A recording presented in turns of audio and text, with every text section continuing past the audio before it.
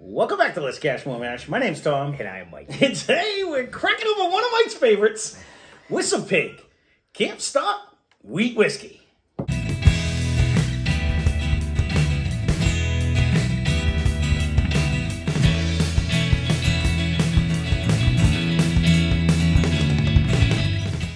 I do like wheat. You do love the Whistlepig, though. Come on, shout it out here. Now, okay, this bottle comes courtesy of super fan of the channel, Steve. This happens Steve, to be. I'm not sure if I'm a super fan right now. This happens to be one of his bottles that he had donated. I kept forgetting it's been over there for a while. But let's get right into the particulars so you can get this in your face because I know you're. Let's try it. Yeah, let's do that. So this comes in at 86 proof. We got it for $59.99. Now the distillery is Indiana and Vermont, but it's bottled at Whistlepig Whiskey Company in Mineville, New York. That's where this gets confusing because there's so many states involved. This is an 85% wheat, 15% Whistlepig farm rye, and it's finished in a 14,000 degrees solo stove at Toasted Barrel, shot number 1. And that's all in a barrel or in a bottle if you need to know that. Yeah. But Yeah, there wasn't. Honestly, for a Whistlepig product, I was shocked that there wasn't a ton of info. if you look at the label, they do a pretty good job where they have cutouts with a little campfire and such. It's that way. We're gonna say something good about them. You see the lip? You see how nice that's pouring? We're gonna start off with the positive. I did. I said the label looks neat with the little hole in the cutout of the fire. And honestly, that little lip makes. Oh Jesus! This weighs about 42 pounds too. I almost just spilled my whole glass. That would have been bad for Steve.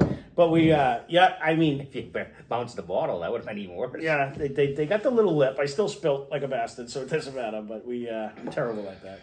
But I did spill. I don't know how I spilled. Maybe because I was trying to show how pretty I could pour. I'm stupid. All right, let's see what we got.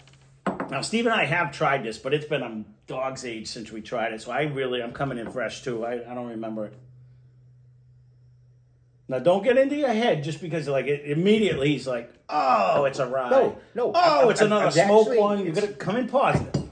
I'm all there. All right. I almost have like a real sweetness in the start of this for some reason. I'm giving him a pep talk for nothing. Look at me. It has a real... No, there is a huge sweetness, actually. Yeah. This totally changed compared to what I had before. I'm not getting like any kind of a campfire or a smoke, which that's where I was trying to lean towards. And it says camp stock, so you immediately think that, like the other. Well, it's in a heavy smoke friggin' fire, so I'm thinking, but I almost have like it's very sweet. I'm getting a fruity caramel, actually. I can't get the fruit. It's almost like I can almost go, I can almost go with the, when you pick the candy apple? No, the candy, what is that, the shit that tastes the like sugar paper and milk. Yeah. No, hold on. I was thinking rock candy when you said candy, so I'm like, hold on. What the hell is that called? I hate cotton candy. There you go. Thank you. Took me a minute. I hate it too. That's why I put that out of my mind. There is a sugary presence like that. It almost smells like a rock candy. Like you know how you used to get the pink ones when you go to Old Sturbridge Village and when stuff. You're standing in front of the guy and he's doing this. No, I'm in rock candy instead of the candy. It's an easy drinker, but you do get the smoke. You get a smoke flavor in the end, and not that overbearing, nasty aftertaste. I didn't swish it. I just took a quick sip. I'm not getting a smoke at all. You sure that's not in your head? Okay, hold on. I just went, and then it's an easy drinker. No, 100% it's an easy drinker. There is a huge sugary presence with this one. Like there's a huge sugary sweetness. I'm rock candy sugar, like when you suck on it for a while and it stays in your mouth. The one you made when you were in yeah. Like when middle school. You keep saying that. I've never made one, but we used to buy it. You didn't take the string and we might have all contaminated string and you put it in the sugar and it makes its own crystals. No, I don't know if we did. And you're still living and you didn't get sick. Yeah, no, we used to buy it every time we went to like Old Sturbridge Village or any of the old things. I don't know. Old Sturbridge Village, they did it right in front of you. And showed no, you how to make I know. We might have made it. I don't remember. Maybe my teachers weren't that cool. We made it at the house. Yeah. I don't know. I drink a lot. I can't remember all that stuff when I was a kid. I might have held you down. Yeah.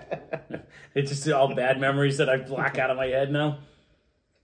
Oh, there is a huge caramel presence in this too. Just when I was taking a sip, when I was breathing in, there was a different nose aspect too, and I was too busy laughing and trying to remember our childhood. So I didn't get it. It's probably that huge wheat presence that's going on because there's zero corn in this. So you're not getting any sweetness from the corn, but this is super I mean, this is literally like Bernheim.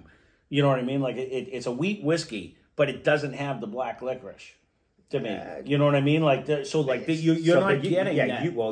I can't. You always get that, but I'm not getting any of that in this. But normally, like Bernheim didn't have an extra toast, though, right? It didn't have the extra toast. No, I don't believe so. No, yeah. I'm just trying to think in my head. I mean, there's no corn for the sweetness, though. Normally, I attribute the sweetness to the corn, but I'm not getting that. Like you don't. I hear you, but this is like rock candy sweetness. There was a huge caramel presence in this too. Cotton candy sweetness. No, I whatever. Get it. Both of them. One's like a fluffed up sugar. They're both 100% sugar. Just one melts quicker than the other. That's all there is to it. They make a lot of mixed drinks with that now.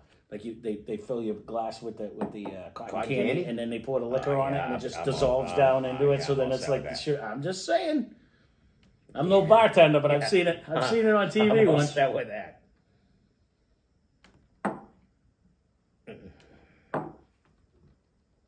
Now, I know you had your guard up as soon as you seen me grab the bottle off the shelf over there, but honestly, don't hide all my secrets. I'm gonna have. Well, I'm just saying, like is this my type of bottle? No, because it does drink super easy. If this was upwards of like 100 proof, I think I would feel a little bit better about everything.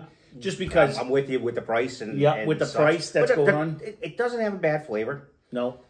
And actually, for Whistlepig, that price isn't outrageous. To be honest. Not. And it's a specialty bottle, limited edition. I can't imagine. I don't know why they didn't go crazy like everything else they do and make it just like a $90 bottle. Well, you say that, but that Alfa Romeo one we had that had the lychee fruit in the thing, I think I would spend that same money. I think it was around the same price tag because that was crazy unique. This is just solid. I think honestly that was like it was way off in the left land. 100%. This one kind of is closer to more traditional. Yeah. So I do get the light hint. I don't smell you. I don't get you. I get it. I get it in the end, the very end, and flavor. This might actually be, other than 86 at 50 at 60. Taste wise, though, I'm thinking about it. When I'm actually concentrated, I can see it's like a wisp, though. It's just a tiny little. Yes, it's not. It's not like that Oak and Eden one where that was tannic and nasty. This is just a light. I think they did a great job on getting that. It's almost like the way they charred the barrel. Well, remember the campfire one they had? Yeah. That was like overbearing. That was like when they smoked the thing. But I actually like that one. That's why when you said smoke, I'm like, I'm not getting that smoke. That's what I'm thinking in my head. This is like, that one was like overpowering a little bit too. This one to me is, Finn, lay down. It's digging a hole to China over there. I don't know how much you guys can hear that, so. No, I mean. Nose-wise, it's not bad. You guys will have to leave a comment down below because again, we want Whistlepig to sponsor us one day, so we can't say anything bad. No, we bash them all the time. Out of all the stuff we tried by them, I would agree that this is one of the stuff that I actually don't mind. I would kill this bottle and be happy with. Well, that's a problem. You would kill this bottle, and it's going to evaporate quickly. So you better get this one soon. No, I don't ever touch his stuff, so his stuff's safe. You know what I mean? That's the only good thing. Jimmy was looking at me Steve crazy. Will be back. Steve will be back very soon, actually. So, but try this one again, Steve. Is caramel Lesscashmore out even now? That's what I'm going with the sweetness. I thought I got the caramel right off the bat, like right in the front. There was a sugary sweetness on the nose, but it's a huge caramel presence that goes throughout. I mean, there is zero elbows with this one. So if you're one of the people that want to try a solid tasting whiskey that drinks easy, but it'll break the bank. Like if you're just starting, I couldn't even put you on this one because there is a different flavor. I definitely wouldn't tell you here because I tell you go get that Ezra with. No, that was. I go get the Ezra the one we did for the other $30. day. Yeah. That we did, the other day, and it is a different flavor. This is sweeter, but it's almost 2 for 1. But the way that was oatmealing out, and it was getting a little more complex, I think I like that one better. If I'm going to be honest with you, it had a light fruity nose, and then it had because this one's been open for weeks, if not months. This has been up there for a while. No, really, because Steve dropped this off. I know his shelf's over. Well, this dropped off for a while, and I kept saying I want to get it out, but we had so many new ones. We still have so many new ones. But I forgot that this was a relatively new one. I forgot when this came out. This isn't that old. This is super solid. I know a lot of you guys are going to say, it ain't 100 proof. I don't want any part of it. And I 100% agree with that. We got plenty of people that like this, but But again, there are a bunch that watch yes, we that do. actually like that too. And then they're like, not touching it, not even watching it, which is fine. I mean, and the hiccup is, $60 for an 86 proof. People are like, yeah, I'm all set. You know how many, and in my head, I agree with you. You know how many Evan Williams I can buy for that? And I 1,000% agree. This will not be in the back of my bar when I'm... No. I don't even have a Whistlepig. No, but I mean, someone who... No, you're right. And I don't have a and this was either. one that I was like, when we first started, I'm like, oh, I really want to get them. Yeah, I did. Yeah. And then now it's like... so many others I could grab way before that. I mean, this is just solid, though. I don't really have anything other than the price and the proof. I don't have anything bad to say about it. I mean, I think it drinks decent. So, it does. Again, for all you guys around the country, I know there are a bunch of you guys that have to be Whistlepig fans, and unfortunately, we bash them all the time. We're not bashing them today. It would be this would be a nice gift for somebody. Whether it's a birthday or something. If they're a Whistlepig fan and they can save themselves $60 and you got to spend the money, but then that's that don't like a higher proof or anything like that. A lot of the Whistlepig fans though are like the rye fans. So I'll be curious for those of you that are Whistlepig fans. Do you stretch out into like the Alfa Romeo or the Smoke Shop one or this one that we have? I don't know about that one. No, I'm saying or do you just stick to the traditional They probably rye? do. If they, you know what I mean? They like the bottle and they like this. Yeah. They like everything. People try to keep... Again, that's what comments are for. Leave them down below. I mean, I don't have... Again, I don't... It's a limited edition, so I get it. And like you said, for Whistlepig, it's not crazy price because some of this stuff is high. And again, the bottle's really not that bad looking. No. It's they did a nice job on the label and it pours all right. We're never getting a free tour here, though. I can tell you that. So, well, there you go. That's the Whistlepig Camp Stock Wheat Whiskey. Again, leave your comments down below. I'll be curious to see how many of you guys try it or, how well this was distributed anyway. So, true.